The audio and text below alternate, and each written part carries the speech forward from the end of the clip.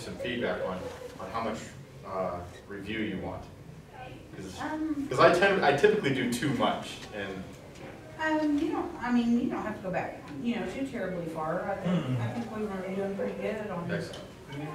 Okay, so I'm going to go over some more predictions and explanations of hydroplate theory, and we'll hopefully get it wrapped up this evening, and then we'll get started on Noah's Ark and a little bit of talking about feasibility of Noah's Ark there.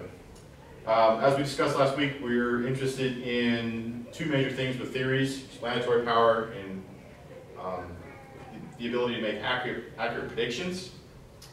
We talked about all the things that hydroplate theory can explain. So we have a lot of explanatory power, and it's a very broad explanations. I mean, everything from a frozen mammoth to craters on the moon, or even Mercury, as we're going to almost like a unifying theory.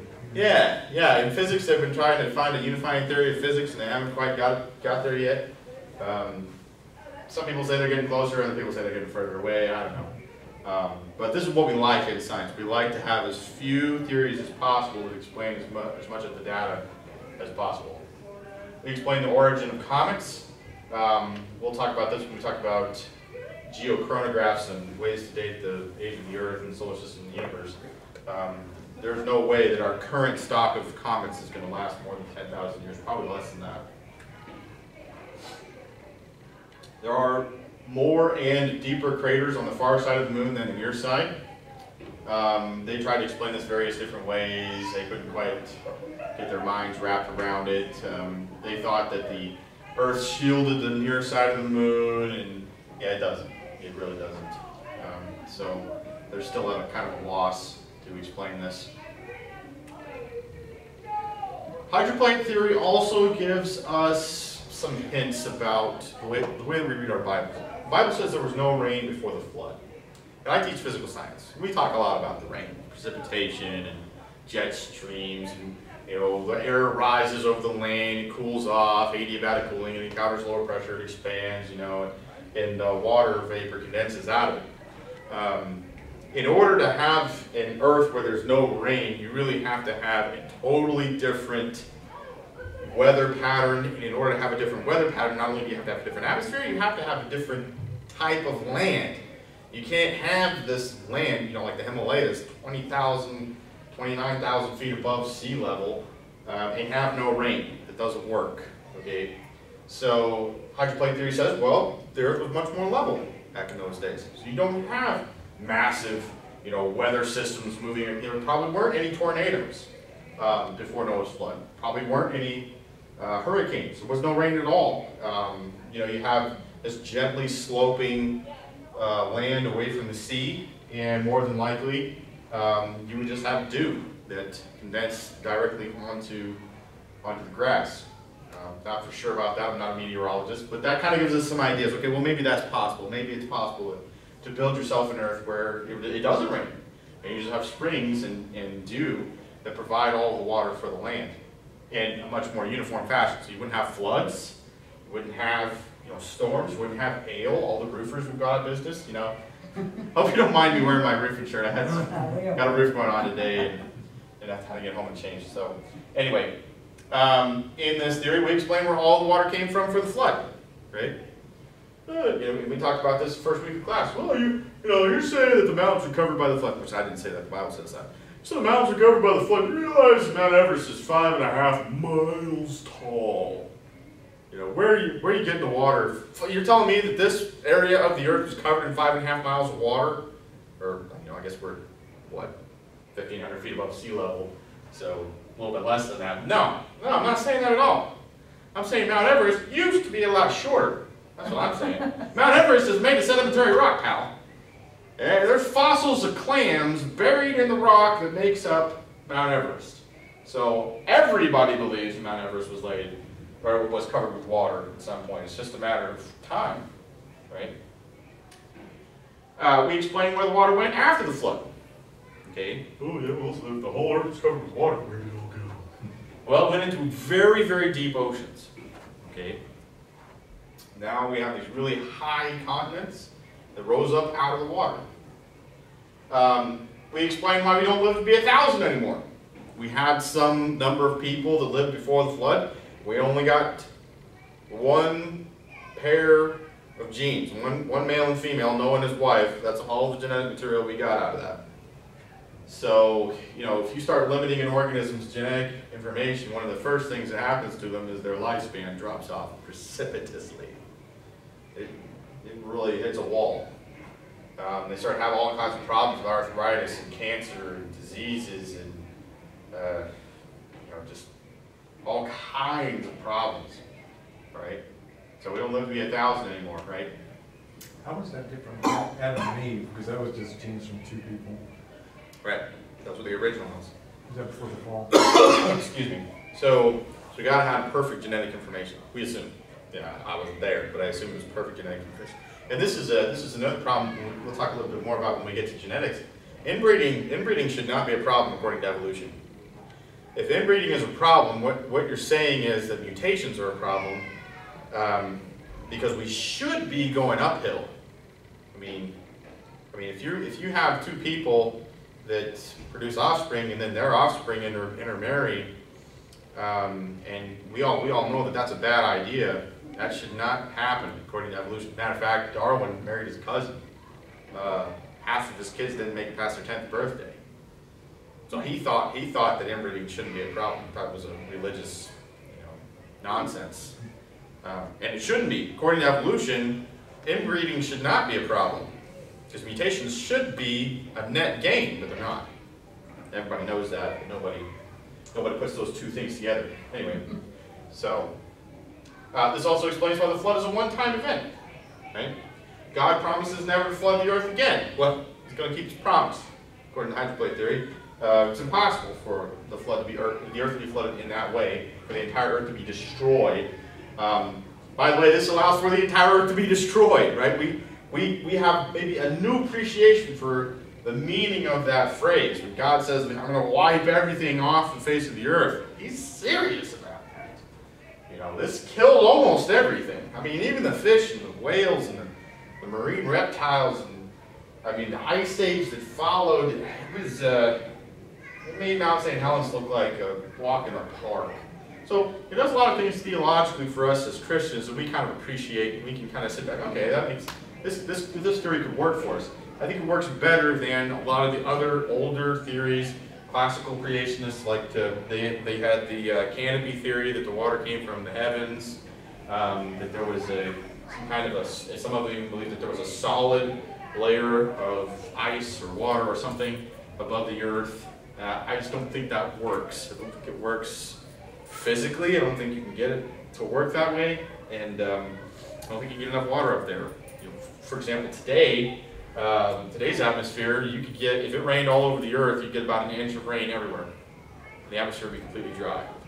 All right? This provides a mechanism to drive that rainfall with all the heat coming out of the ocean, evaporations, tall continents, cold continents, all that stuff. So we really, well, I, young earth creationist, really like this theory because of those reasons. We're going to go over some predictions of the hydroplate theory. Now, there's probably 100 or more that we can get into, and a lot of them, frankly, are over my head, okay? And this is the problem, if it is a problem, with getting your information directly from a researcher, because he doesn't know how to teach. He's just a researcher. So all of this stuff makes perfect sense to him, and he'll just go, and then this happened, and that happened, and this happened. You're like, whoa, whoa, whoa, let's slow down. How do you know that happened? Oh, well, go read that chapter of my book, you know. And I think he's kind of, run into that a lot. He's got a lot of amendments and little references in his book that you can go and do research on. And that's kind of the way I have to read his book, because I'll read for a couple of paragraphs, and I'm like, what?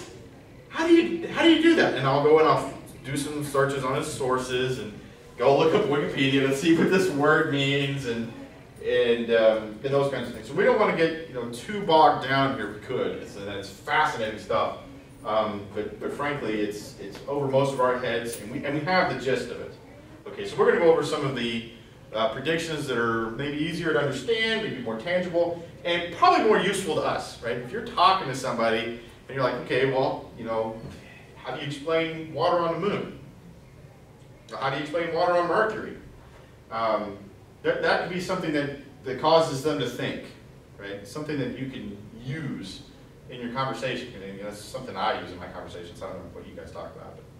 But, so, we predict that there should be water ice left on the moon, possibly other places in the solar system, from the eruption, and that's the key. Came from the Earth, okay?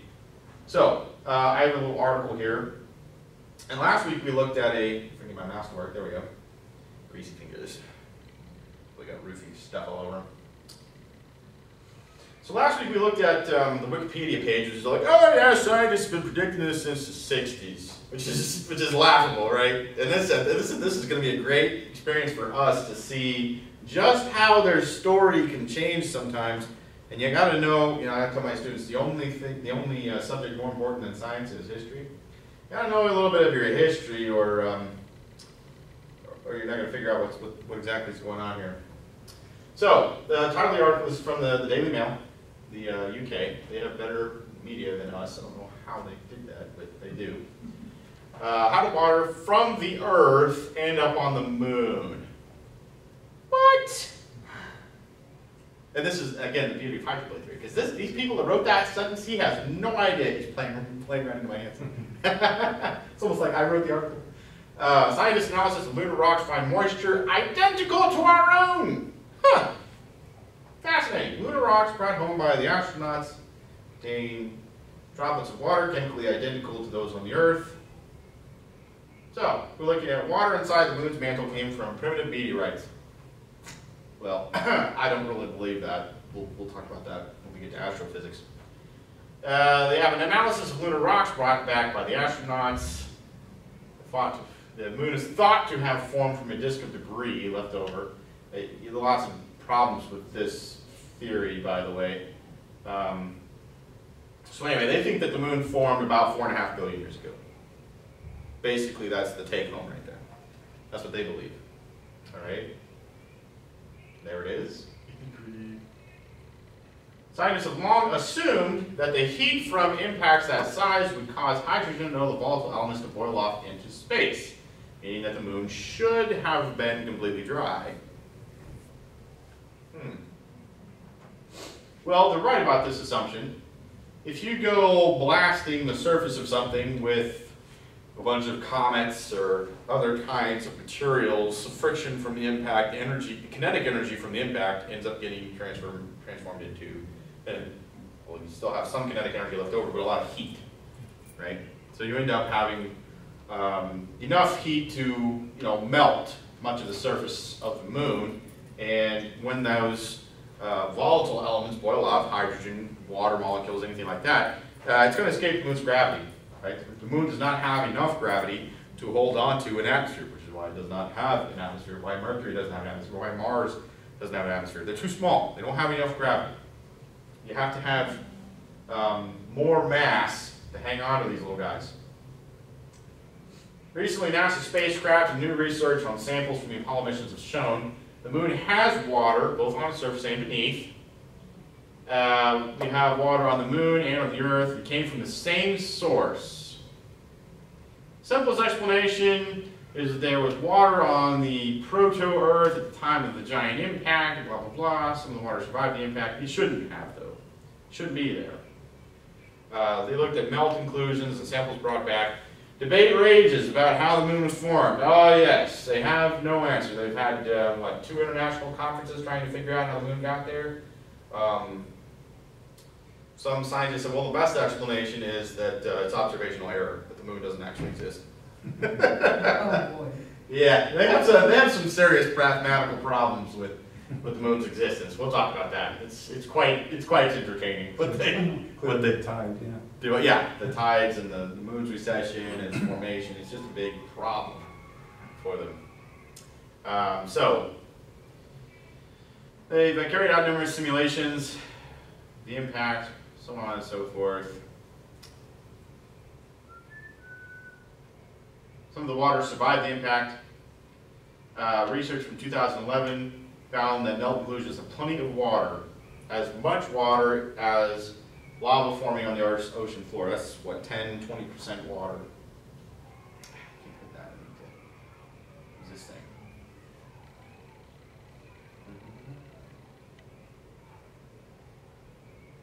Study aimed to find the origin of the water. Well, they think it came from comets. Which again is backwards. Finding is not necessarily inconsistent with the idea the moon was formed by a giant impact of early Earth, but it presents a problem. If the moon is made from material that came from the Earth, it makes sense that the water would share a common source. However, we still have the problem of how the water was able to survive the collision. The impact somehow didn't cause all the water to be lost. So they should be saying, well, there wasn't an impact. They can do math. They know how much heat this would have caused, okay? They're not stupid. They're just blinded by their worldview. We don't know what that process would be. Interesting. So they're all kind of scratching their heads, and they can't quite figure out how this water got here. Well, they have various ways for the water to get there. They just don't have ways to keep the water on the moon until the present time, right? And if that's not enough for you, we have water ice on Mercury. This is an analysis of the South Pole. It was taken by the messenger probe that just got there, I think in 2011. Very recently discovered that in deep craters near the South Pole, we have water ice deposits on Mercury. And believe it or not, these water ice deposits have a lot of organic material in them. Wonder where that came from.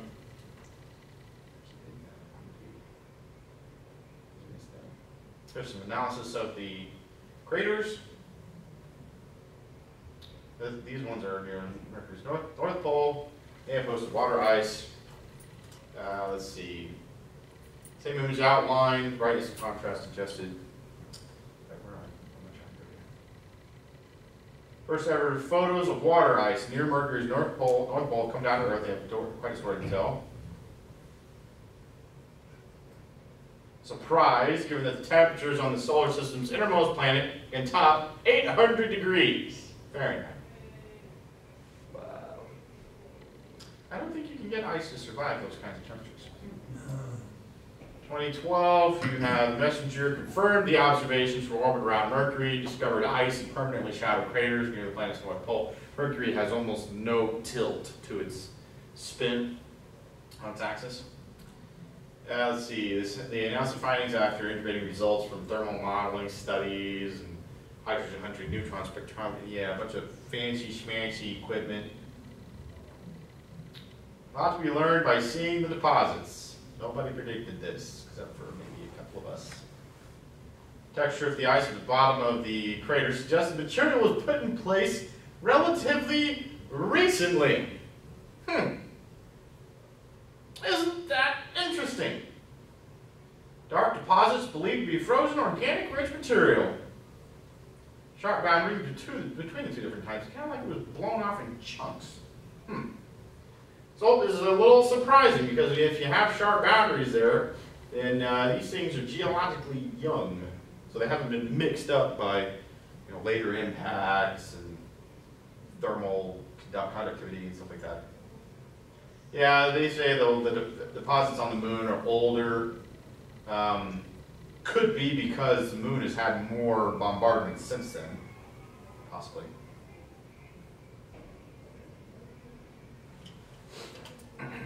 Very interesting line of inquiry going forward. What is he, British? Maybe he is British.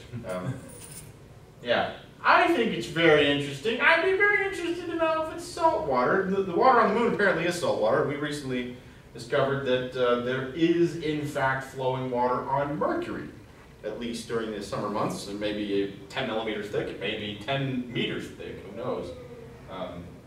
Still doing some research on that. It is salt water on Mercury. It's not the same salt as we have on the Earth. It's mixed with chlorate and a bunch of other stuff. Mars's soil is pretty toxic. There's not any dirt over there.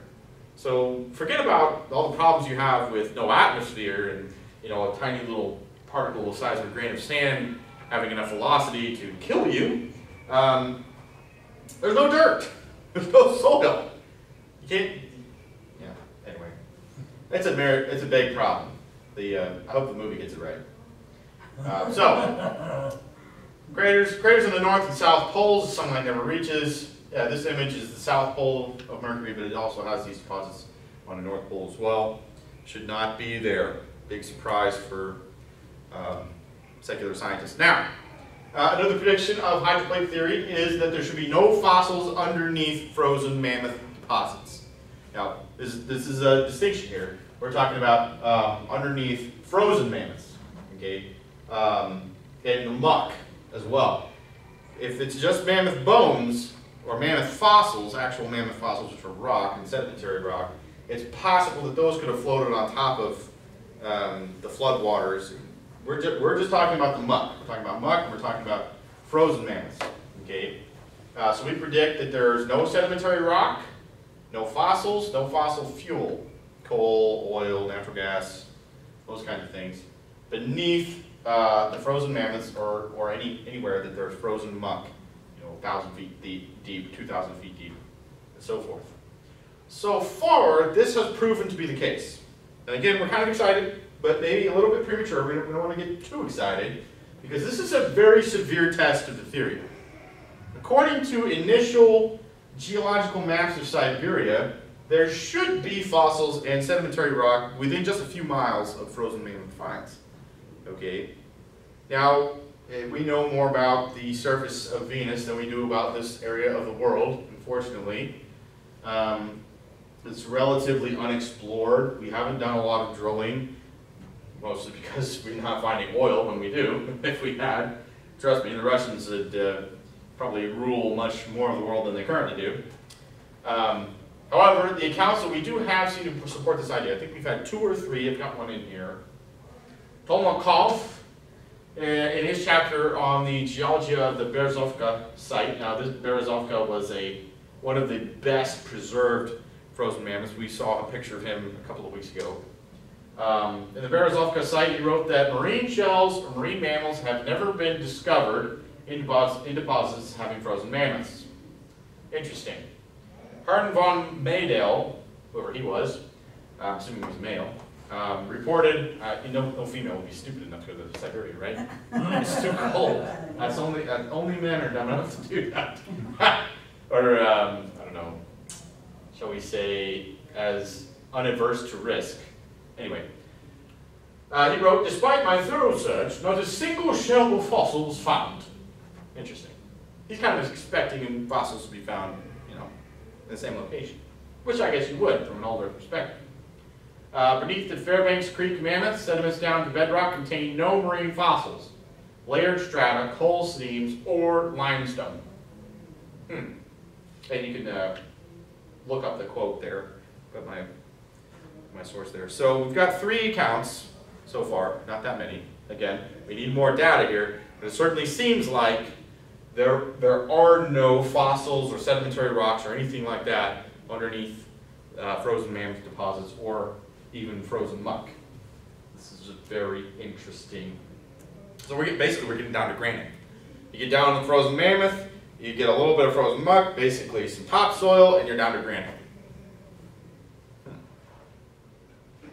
A very different world from today, where something like 70% of the land surface of our Earth is covered with sedimentary rock and not volcanic rock. Another prediction that we have some very good data on is that there should be pooled water underneath mountain ranges. It has been confirmed, and not only pooled water, but highly concentrated salt water. Interesting. Again, this is not something you would expect to find according to plate tectonics. And again, this is directly from the researchers, so you'll have to forgive his scientificalness. A layer of aqueous fluids, that would be water, could produce the conductance, that would be electrical conductivity, observed in Tibet. Okay, this is underneath the Himalayas. The lower fluid fraction and or layer thickness than considered above for partial melt. For example, he is estimating that a layer about 1.6 kilometers thick, which is about a mile. Again, very close to what the original theory, and this again was not discovered until very recently. Check this out, the hydroplate theory has been around since the 80s. Okay, it's 05 actually. Let's see, so containing 10% of brine, okay, so salt water, would be needed to yield the conductance. Interesting. And so he's got some good data that there does exist pretty big reserves, pretty big pools of water underneath the major mountain ranges. And again, that comes from when the plates crash into each other and they crumble up. Well, there ought to be pockets of salt water left behind that couldn't escape. Again, more than 5 miles down, you have an impermeable zone. Pressure is so great down there, you can't get water through it one way or the other. So do they drill to get this conductance reading? No, I'm not sure exactly how they got it. Let's see. Detection of widespread fluids in the Tibetan crust by magnetoaleric studies. Again, this is Walter Brown's book. Magnetoaleric. I don't think I've ever read that before. I believe I'll go look it up. Oh, Wikipedia doesn't know what it means. To the technical journals we go. And, you know, it's just kind of one of those things where you know you've gotten in seriously over your head. But this guy apparently knows what he's doing. It was published in Science, which is a totally secular science journal. Okay, again, scientists don't have much of an imagination, okay? They name it what it is. This is probably one of the most well-respected peer-reviewed journals in the world. Certainly one of the best in America. I'm curious what that unit is to 10,000. I have no idea. Usually resistance is measured in ohms, so I'm curious Right. what this is. So this is conductance, so maybe he's measuring how well it conducts rather than its electrical resistance, which would be weird. But he seems to be kind of a weird fellow. I mean, obviously, wouldn't you have to be weird to go looking for pools of salt water underneath the Himalayas? I think you'd have to have a few, I don't know, a few bricks short of a load, or a few, your elevator doesn't quite make it to the top. Every scientist is weird, right? Yeah, you won't find a scientist that's normal, because they have to find this kind of thing fascinating. Oh, this is fascinating, Watson. Let's drill down. Well, you can't drill down through that. It's not profitable. There's no oil down there. You have to learn about this through indirect means. So you have to be really good at math. Really good at math. And the better you are at math, the worse your hair gets. You know, that's my theory, right? Einstein, Isaac Newton. You ever seen Isaac Newton's hair? It's pretty far out there, you know. So anyway, my physics professor had his hair bear grease. He's a really cool guy, though. Anyway, so you know, this is very good evidence that he has in a very well-respected science journal. I'm going to take his word for it, because again, he didn't expect to find it there, right? So I'm assuming he knows what he's talking about, which is probably not a good assumption to make. But I just don't have the background to go and vet him. I have to trust, you know, people who do magnetoaleric studies to be able to figure out if he did his research right. Apparently he did, or he wouldn't have it published.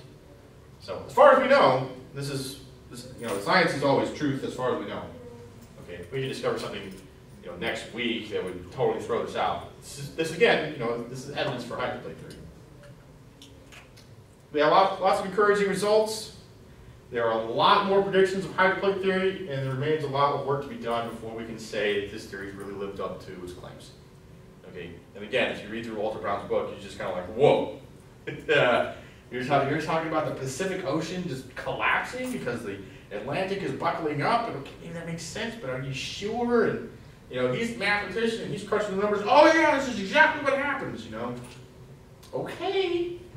I'll take your word for it. You know, he makes predictions. Shallow water fossils should be found in the trenches. Well, it shouldn't be there according to plate tectonics. We have found shallow water fossils in and around ocean trenches. It shouldn't be there. He even predicts that fossils of land creatures will be found there.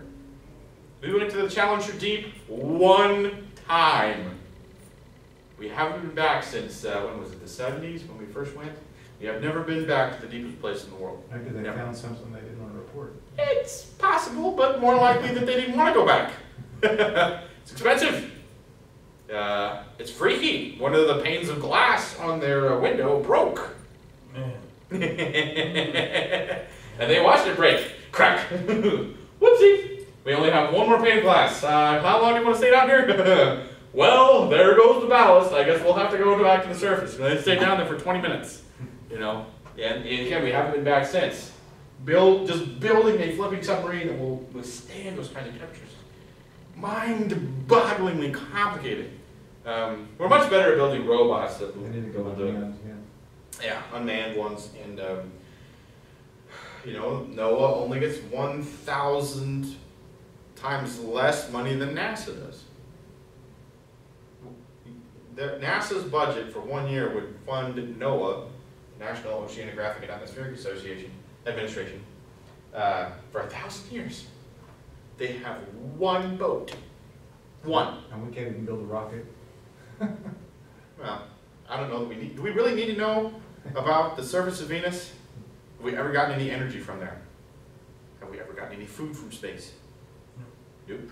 But we're obsessed with finding life under the ice on Europa, one of the moons of Jupiter. If we find bacteria over there, it will just enrich all of our lives so much, won't it? Economically, spiritually, Which you want. ecumenically, grammatically. It would be identical to the bacteria on Earth. I think it probably would, but I don't really care. From whence it came. How much? Let me ask you a different question. How much money are you willing to spend on it? If it was your money. Okay, well it is your money, isn't it? So wouldn't you rather figure out what's going on at the bottom of the ocean than, you know, where we actually do get food from? 1/3 of the world's population gets most of its protein from the ocean. You know, when we read history, I'm going to get off a little off track here. When we read history, we're, oh, how could they kill all the whales? I mean, come on. That's so stupid. I mean, you've got to know that you're killing most. You know, you go from having a whaling expedition that lasts a week to having a whaling expedition that can last 2 years before it gets all its hold filled with oil. You've got to be knowing that there's not as many whales in the ocean. You're killing them off. We killed the whaling. We killed off the whales until they were 1% of their original population. When we stopped whaling, it wasn't because we felt sorry for them. It wasn't because the government decided to put a stop to it. We stopped whaling because it wasn't economically feasible anymore. We stopped whaling because we discovered crude oil and it was easier to poke a hole in the ground than it was to chase these dang things all across the oceans. That's why we stopped whaling. Giant sequoia redwoods, thousands of feet tall, some of the largest organisms on the planet. 1% of their original domain. And we're still cutting them down. In California, the Californians are still cutting down the redwood forests. You would think at least they would understand. They don't even protect the redwood forest like they should. Bluefin tuna is now 10% of its original population. 10%. There are entire regions of the ocean where there are no fish. People say, oh, there's more fish in the sea. There's not. We have gotten all the fish out of the sea. Entire huge chunks of the ocean where there are only jellyfish. I don't know if you've ever eaten jellyfish, but I don't recommend it. I think we need to drastically refocus ourselves. We got all this science education about space and astronomy and all that stuff. And when's the last time you heard about a public school that offered marine biology? I teach 2 marine biology classes. Anyway, so we have other predictions. I'm sorry to get off track there. I do that all the time. I'm infamous for it. Cartwright rabbit trails. So, there are other predictions that have been confirmed. One is that there are deep channels under Bosporus and Gibraltar. Again, Walter Brown is predicting that the ocean levels used to be much lower. So when these continental plates came up out of the ocean, you know, the water is draining off and there's this deep channel underneath what today is, what do you call that, a strait? Because the ocean level used to be much deeper, so when it all originally drained off, well, there's a deep channel underneath there. He predicted that. They discovered it 5 or 6 years after the fact. He's made several predictions about the size, shape, and composition of asteroids and comets. They turned out to be true. So this is all very encouraging. Everything's pointing up. Very excited about it. Very passionate about hydroplate theory. But it's young. It's a young theory, and there's only just even creation scientists, Dr. Sharp and Ken Hovind and all these guys that are creation scientists. And I don't know if I should mention Ken Hovind. He's kind of a crazy guy. Carl Baugh and guys that have real PhDs and are doing real good research. A lot of them just don't deal with plate tectonics. I'm sorry, with hydroplate theory, because they were all canopy guys. And that's the way they were trained. You can't teach an old dog new tricks, unfortunately. The questions about hydroplate theory.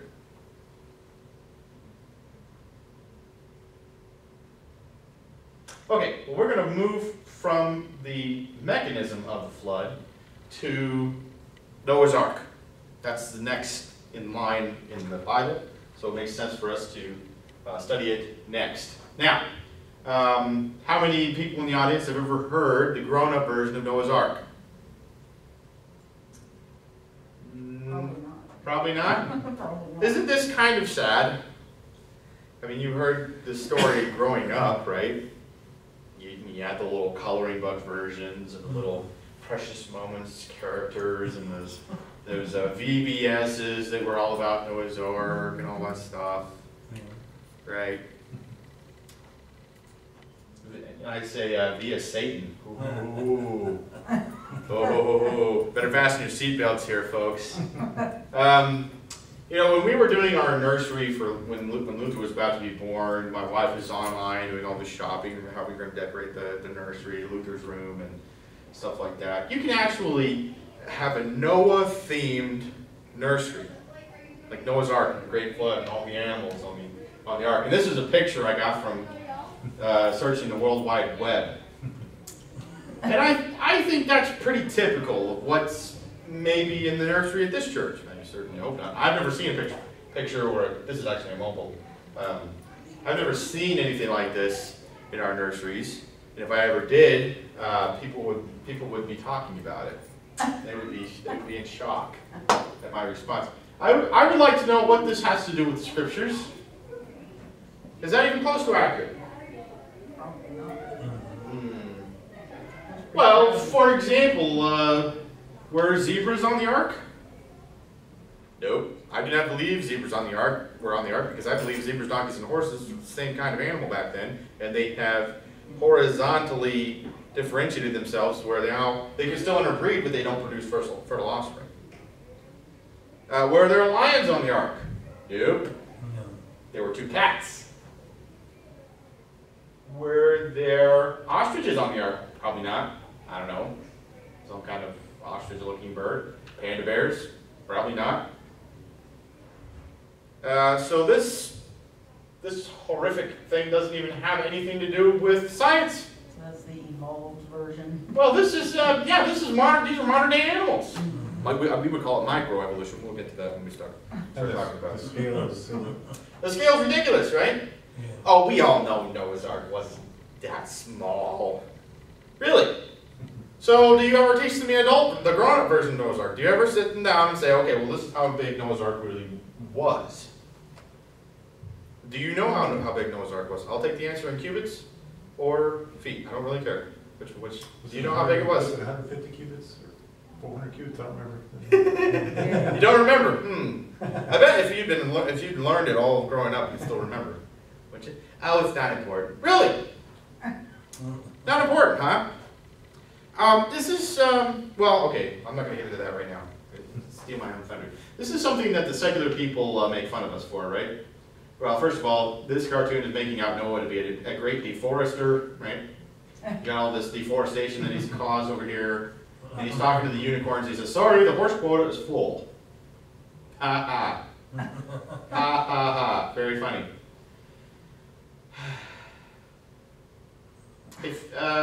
Well, let me ask you this question. Under what circumstances is it okay to lie to kids about the Bible? Probably never.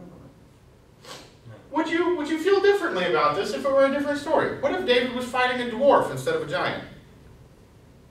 It's possible. What if we depicted David fighting a dwarf in some cartoon, some children's book? Oh, we all know that Goliath was a giant. Yeah, but you just told those kids he was a, shorty. Doesn't that change the story? I mean, this thing is not even seaworthy. Come on!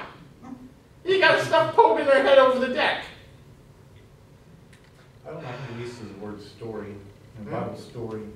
Yeah, I don't really like that either.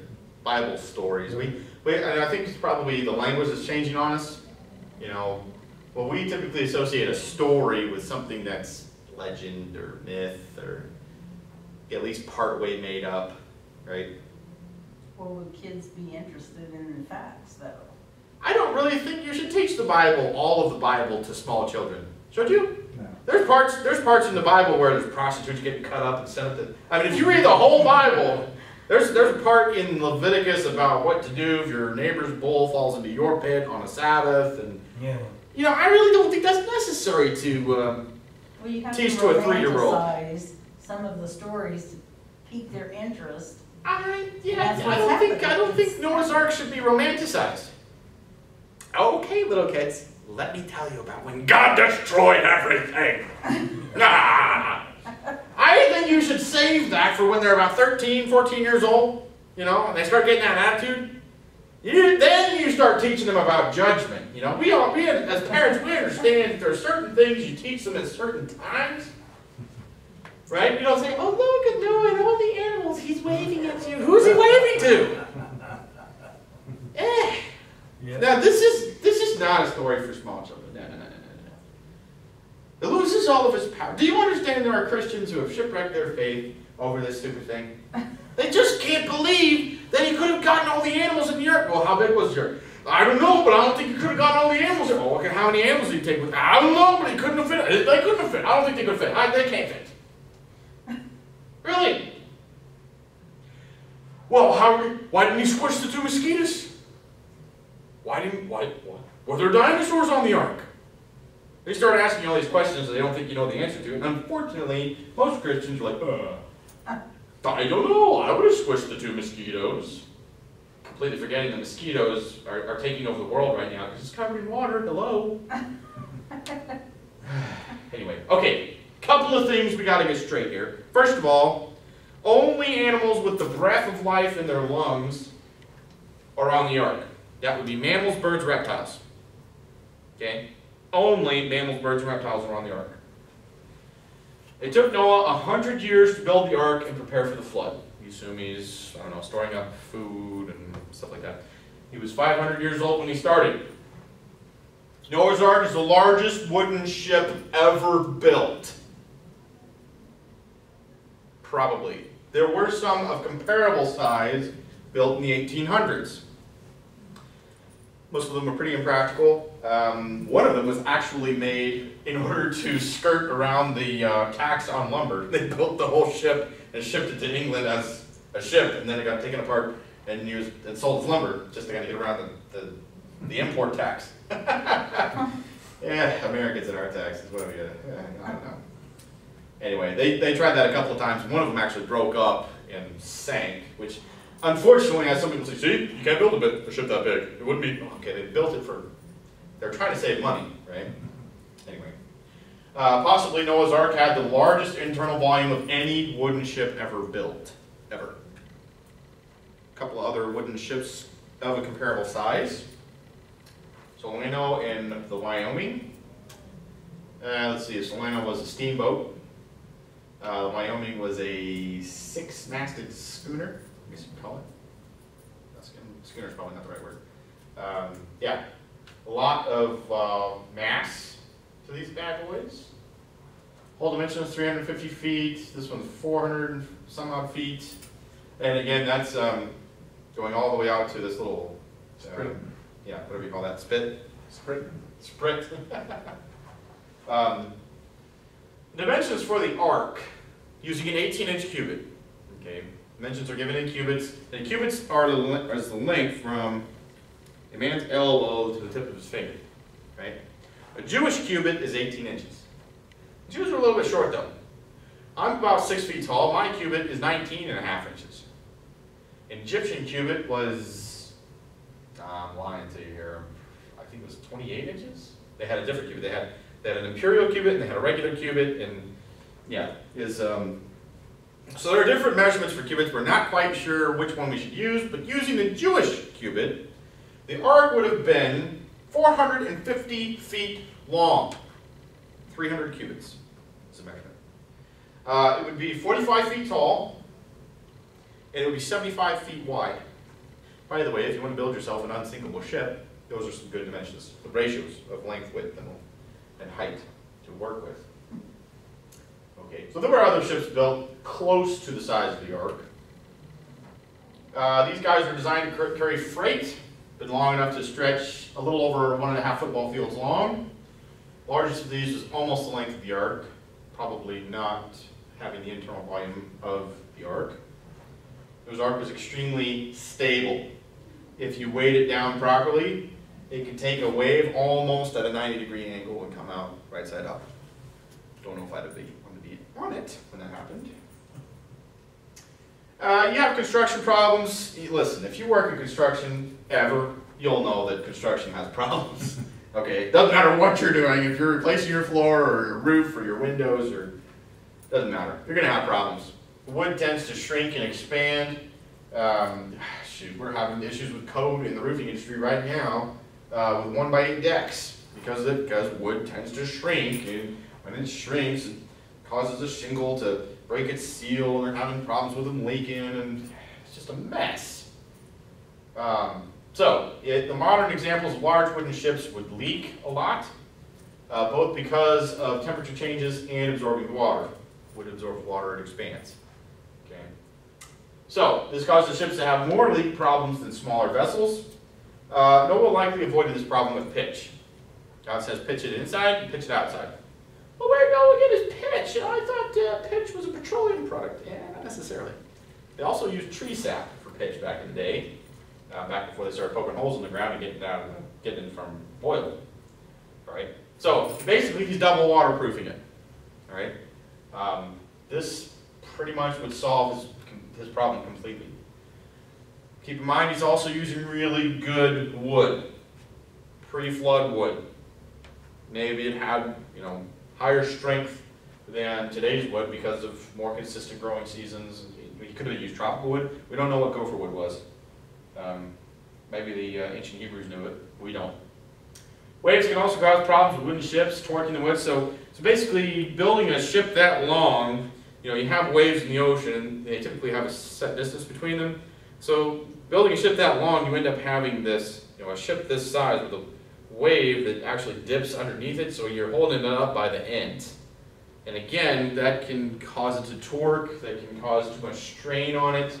And we have seen, again, ships that were built to avoid a lumber tax by people who were cutting down the lumber, maybe not actual shipbuilders. They do, or have broken up and sunk on their maiden voyages. Noah could have conquered this problem in several ways. Two most likely being that he made his ship according to God's instructions, and also he's using antediluvian wood, which we can rationalize was probably stronger than modern woods. May have had trees 450 feet long, who knows. This is Noah's Ark to scale. This is a model train. Again, this is using the Hebrew cubit. Noah's Ark could have easily been 20–30% larger than this. It's like a shipping container. I know, right? Let's see. This is a duck-billed dinosaur. This is a sauropod dinosaur. That's Triceratops. Let's see. I got a better picture here. There's an elephant. This particular design has something called a wind rudder. And wind rudders were common on ancient ships. Kept the ship pointed into the wind, and that helps it, crest the waves nicely. Keeps it from getting blown over by the waves. So in this model, we have elephants, we have giraffes, we've got some bales of hay over here. You can get an appreciation for how big this thing really is. You would have been, roughly your height is equal to the width of the dock. This is a big ship. We see the window going all the way across. Read the Hebrew, that's what it indicates, that there should be a window running the entire length of the ark.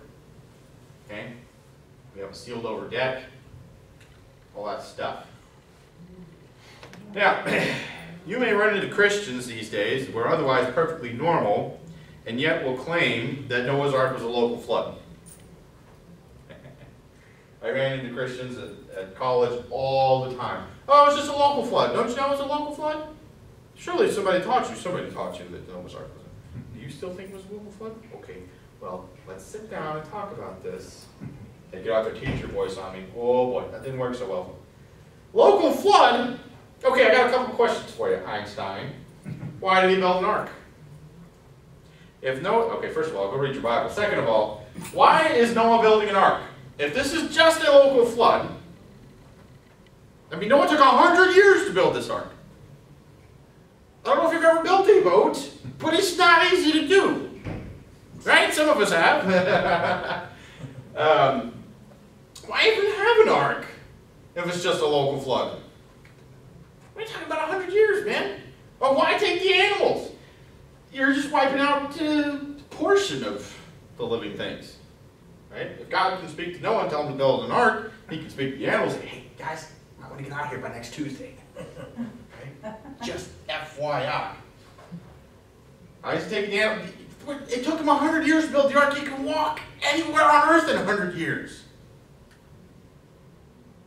Here's a good one. Why did God promise never to flood the earth again? I did Hurricane Katrina relief. Let's see, what was this back in 2000? Is it really 2006? Wow. 2007? Doesn't seem like it's possible. That much time has gone past, but we were working in Baton Rouge and some areas, at least a couple of miles inland. And there was 4 feet of water damage in the attic of these houses. Piles of trash down both sides of the streets, almost up to the roof line. Wow, that was a big flood. Yeah, big tsunami down in Indonesia a couple years later made Katrina look like a walk in the park. Several 100,000 people died. God said he wouldn't flood the earth again. Made a covenant with Noah. I will never destroy the earth again with water. Next time I'm going to destroy it with fire. How do you cover mountains with a local flood? The Bible says the mountains were covered. In fact, apparently Noah was a little bit of a scientist because it says how deep the mountains were covered. So he's going over this thing. I wonder how far down that is. Drops a little line over the side. Well, what do you know? I think it's like 20 cubits or something like that. How do you cover mountains? Oh, by the way, we have other accounts than the scriptures about ancient floods. Gilgamesh. 400 flood legends. Gilgamesh is a well-known example of that. The Cherokee Indians had a story about, let's say, an account. I don't know what you'd call it. One of their pieces of history that they thought was very important about a global flood. Let's look at a couple of them. A couple of things I want you to see about the graph, okay? First of all, the green square represents basically is completely agreeing with the biblical account, right? There's a lot of green here in this chart. The second thing I want you to see is the geographical separation of these places. We've got 2 Babylonian accounts: Persia, Syria, Asia Minor, Greece, Egypt, Italy, Lithuania, which is on the the west coast of Russia, China, India, the Cree Indians in Canada, several Mexican peoples, Peru. Did you know Peru is mostly a desert? They have a story about a global flood in the desert that says, we have a favored family, we have an ark that's provided, we have destruction by, obviously it's going to destruction by water. Humans are saved, and destroyed everything. That's a pretty remarkable level of preservation for oral tradition, right? A lot of these cultures didn't have written languages.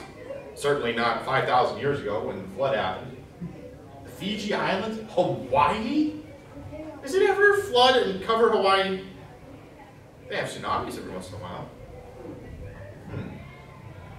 A lot of them seem to indicate that it was man's fault. You know, the gods did it, divine destruction. There was one family that was saved. For example, when the Pilgrims got over here, one of the main reasons why the Pilgrims came, so many of them, was to be evangelists, be missionaries. They wanted to witness to the natives, right? And you can criticize their methods, but at least their hearts were in the right place. And one of the first things they did was try to teach them English, and then in teaching them English, they would tell them stories from the Bible. That was about the only book they had, right? And obviously very important for them to know the scriptures. Well, they would work their way from the beginning. They didn't teach them about, the gospel. They started at the beginning. They started at Genesis. They worked their way through Genesis. And when they got to the part about Noah's flood, the natives got very excited. Oh, we have that story. We know that story. And they would tell it. Oh yes, so-and-so, the Native Americans, they use names, and they just try to use every letter in the alphabet. I don't know what it is with them, but that's their thing. Oh yeah, so-and-so, he was a great man, he was a leader, and the Great Spirit told him that he was going to bring waters over the earth. Go to this mountain. They named the highest mountain that they knew about. Go to this mountain. And so, so-and-so went to this mountain and he climbed up a tall oak tree. And the waters came up to the bottom of the oak tree. And then the waters came up halfway to the oak tree. And then the waters came up all the way to so-and-so's neck. But they didn't come up over his head. And then the waters went back down. And old so-and-so sent out a crow. And the crow came back. And then he sent the crow out again. And the crow came back with an oak branch. And then so-and-so knew it was safe to come down from the tree. And he was the founder of our civilization. And all of us are big. We all go back to old so-and-so. And the Pilgrims were like, what? How do you know this story? Shouldn't surprise them, but it's like, seriously, pal, come on, give them some credit. A couple of things. First of all, that's pretty impressive for oral tradition to preserve that level of detail over thousands of years. For crying out loud, these people went to the Tower of Babel, they got their languages mixed up, they traveled thousands of miles, weathering through the Ice Age, and they still taught their kids history, and it was important enough to them to get enough details right just through memory. I mean, obviously some of the details changed, right? It was adapted to their culture. Obviously the names were changed, and for heaven's sake, the language changed. They didn't have TV and Xbox or even books. Mm-hmm. Yeah, again, the Cree Indians, the Cherokee, did not have a written language at this time. The old guy in the village, he used it, what do you use your old people for? Well, their wisdom. That's where you get your wisdom from. They can't hunt anymore, they can't farm anymore, but they have the wisdom. So, they knew all the stories, they teach to the kids. Pretty impressive. And obviously, the obvious thing about it is, this is pretty overwhelming evidence that this event actually took place. And I've debated Dr. Lamoureux, great guy, incredibly intelligent guy. He's like, no, Cartwright, you gotta understand these, these are all areas that flood every once in a while. That's where, everybody would have a story about a big flood if you came from an area that flooded all the time. I'm like, wait a minute, pal. Did you miss this one here? How many times has it flooded in Peru? I mean, how silly would you have to be to teach kids about a global flood in the desert? I mean, that takes real guts, honestly. Anyway, we're talking about universal destruction here. Everything is destroyed by these waters. Birds sent out, survivors worship. Even some of these details are showing up. I don't know. For me, it's just too overwhelming of evidence. These are only, the major ones. There's lots of smaller ones. Now, I have a question for you. How many species have scientists described of animals on the Earth? About 1 million.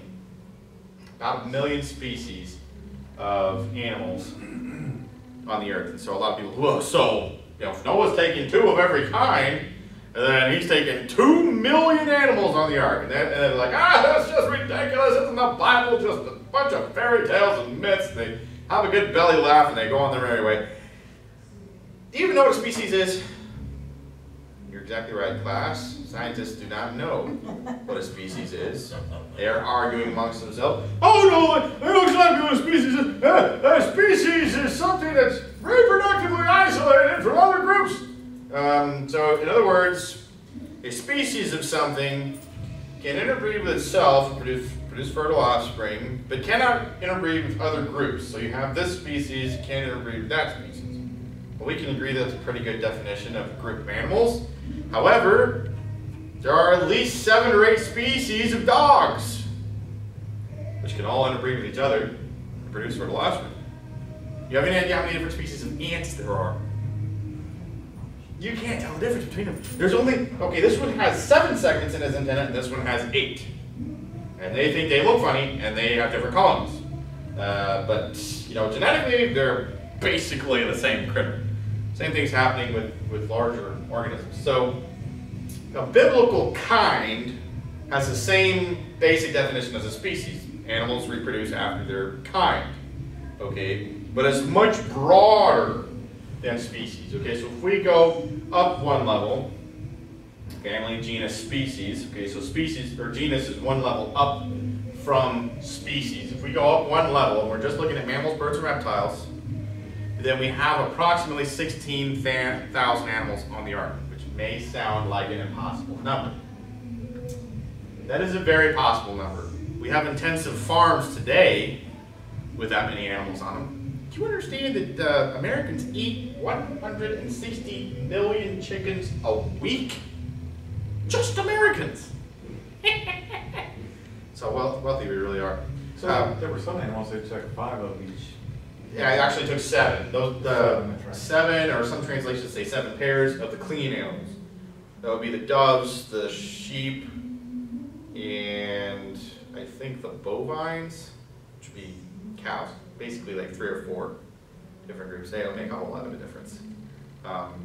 In the book, which I'm going to show you in just a minute, the author says, yeah, that it makes no difference.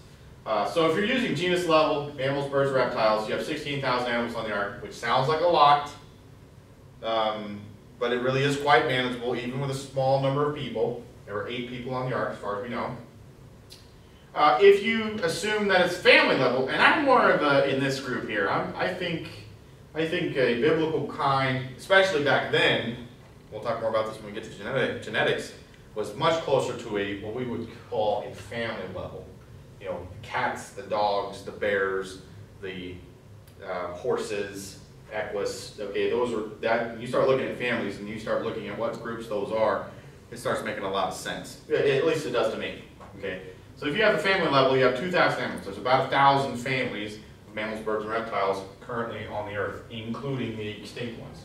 Okay, that's another distinction we need to make sure we talk about. Okay, however, in the book, which I'll show you in just a minute, John Woodmarappy was the author, and he's using this number, okay? He calculates, and he's using an 18-inch cubit. He calculates without stacking the cages. He gives a certain allotment to every animal, and he uses numbers based on the amount of space you would have to allot them if you were shipping them, okay? Which is not much, but this is an emergency situation, okay? So if you give them all that much space, floor space, and you do not stack cages, and you don't put the parakeets with the sparrows, which would be very easy to do, you know, they're both seed eaters, right? Without stacking the cages, without combining anybody, the animals take up approximately half of the floor space on the ark. Drops the microphone.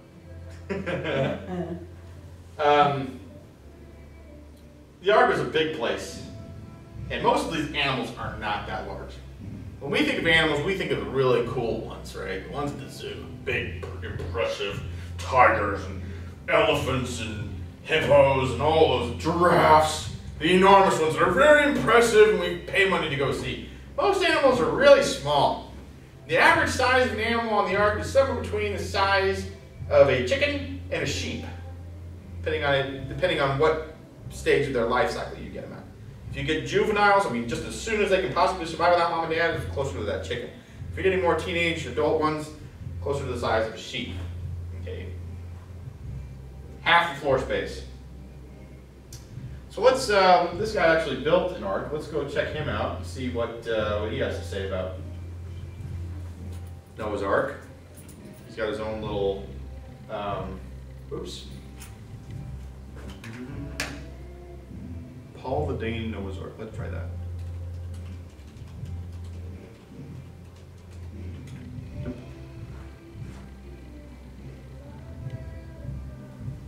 Maybe we can find. Ah, yes.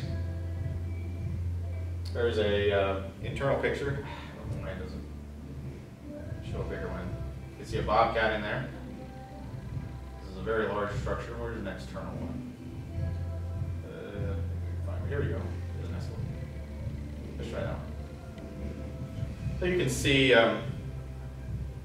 here's a little security camera up on top of it.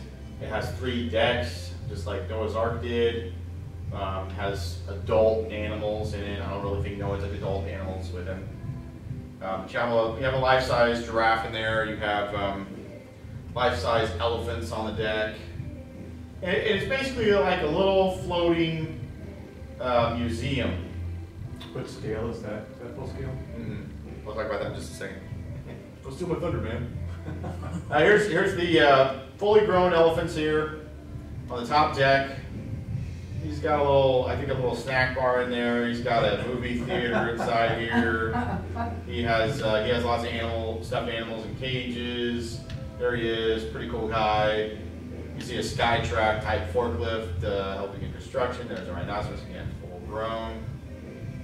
So if you go to his website and you start looking at reviews of people that have gone through the museum and seen all the stuff, I read through 30 or 40 of them. I couldn't take them anymore. I just couldn't stand it. Oh my gosh! It was huge. We had no idea Noah's Ark was that big. Oh my gosh, it was enormous. I had no idea. I mean, it's like a broken record. It was, everybody said that. Every single review out of 30 or 40 people, which you would assume would be, Christians who want to review this guy and give him some, good props. People who actually know about Noah's Ark. You would assume this would be pretty hardcore Christians who would be writing this stuff.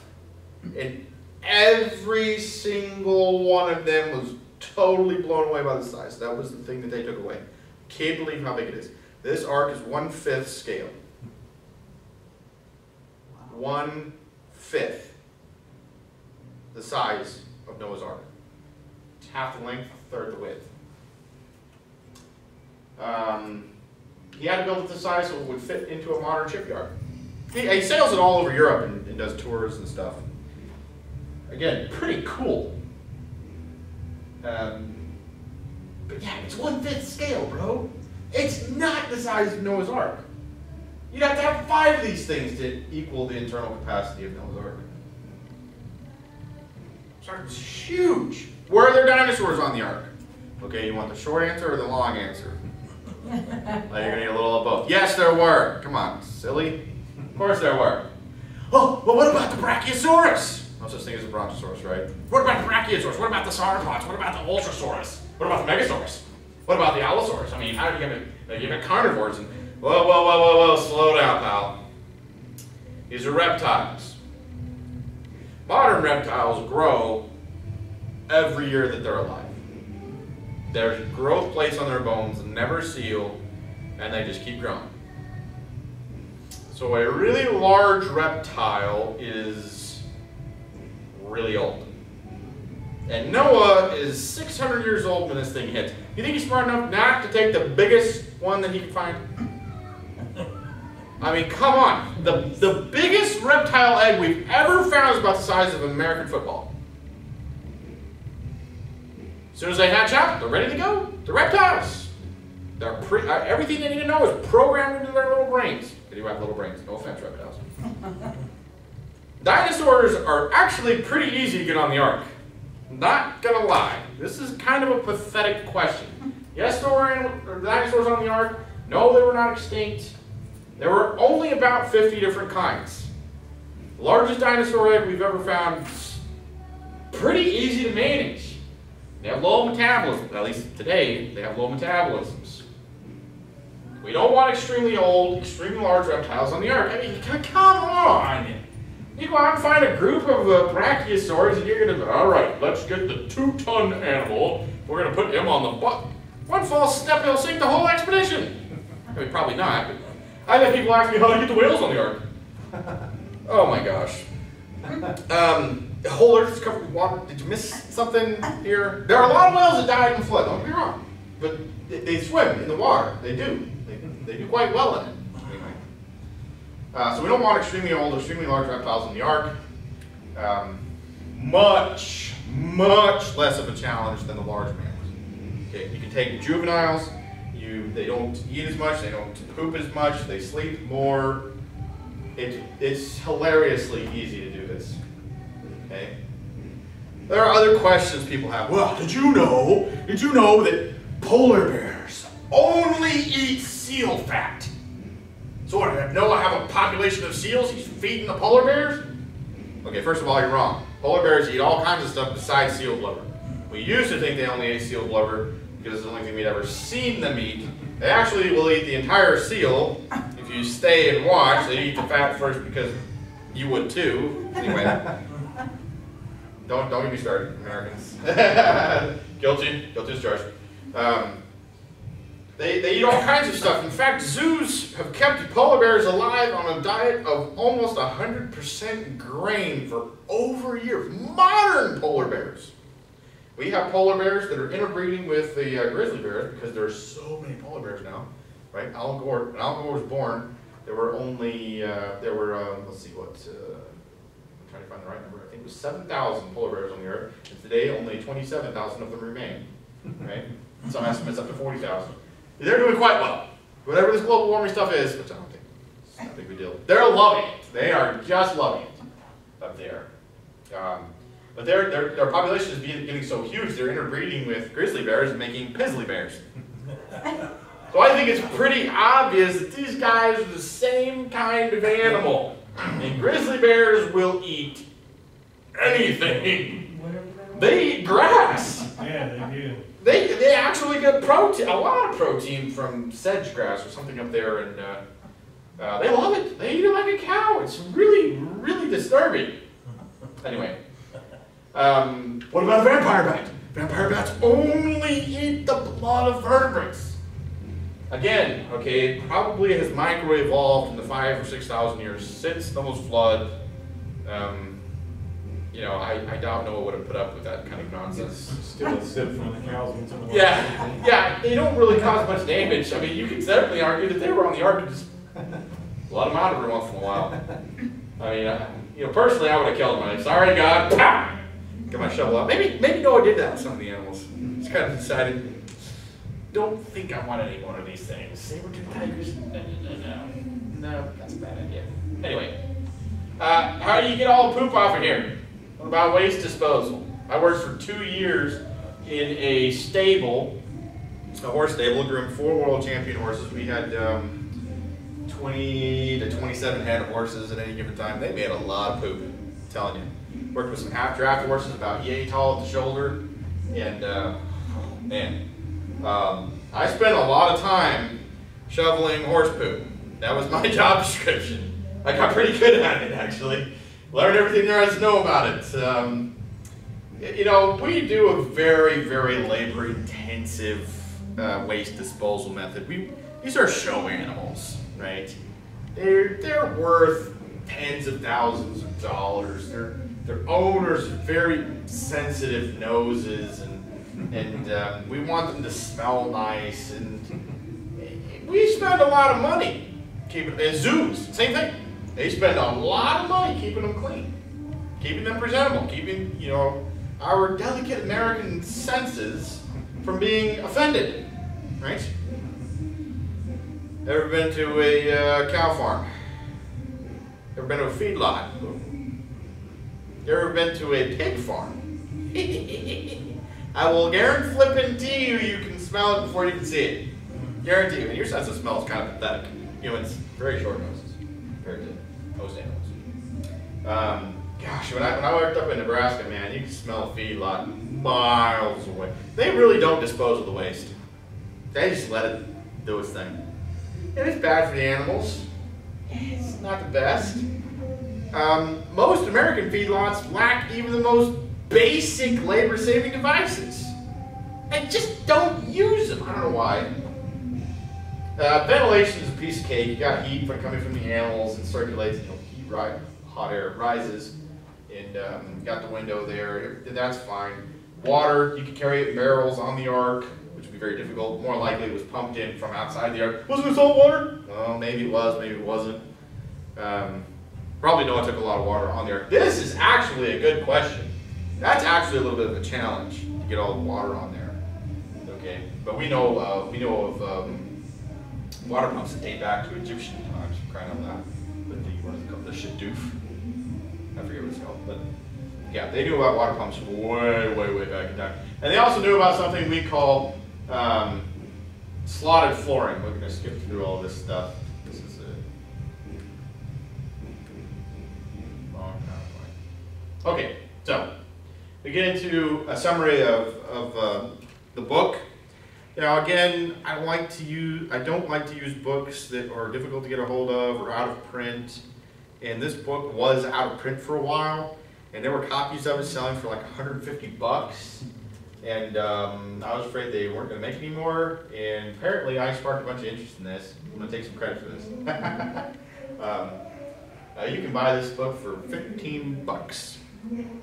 If you have any respect for anything I say or my opinion about anything, you have to have one of these books. You have to have it. You got a Bible? That's the first most important book for you to have.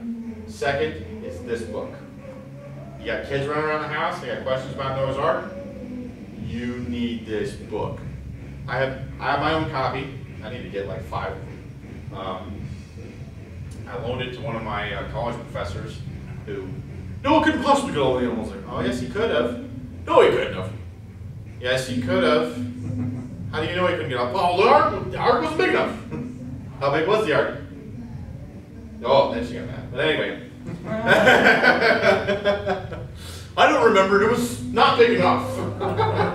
How many animals were there? Well, there's 2 million species. Oh my gosh. All right, read the book. Read the book, then we'll talk. She never read it. I read a review about it. Oh my gosh. Wow. Anyway, get yourself one of these things. Does that disturb you, just a lack of curiosity? And it's beyond disturbing to me. I think it's fascinating. I don't have a choice. I can either be in despair that these people are gone forever and they can't be educated, or I can be fascinated that people can be so sure of their philosophy that they just won't believe. There are scientists who say it doesn't matter what the data says.